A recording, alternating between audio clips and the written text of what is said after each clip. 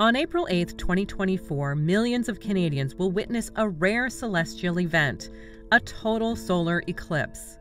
As the moon passes between the Earth and the Sun, plunging us into darkness, there's a lot we can learn. So what are scientists hoping to understand? Here are some examples. Solar dynamics. During the eclipse, experts will study the Sun's outer atmosphere, looking for insights into solar flares and coronal mass ejections. Environmental factors. An eclipse can do strange things to the local environment. For example, a 2016 study found that an eclipse of any kind, total, annular, or partial, can cause the wind to start blowing in another direction.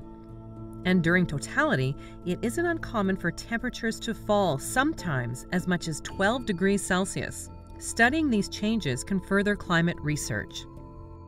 Animal behavior. When the light fades during a total solar eclipse, nature will respond in ways you might not expect. Birds can fall silent, crickets can start chirping, and bees will sometimes go back to their hives, fooled by the darkness.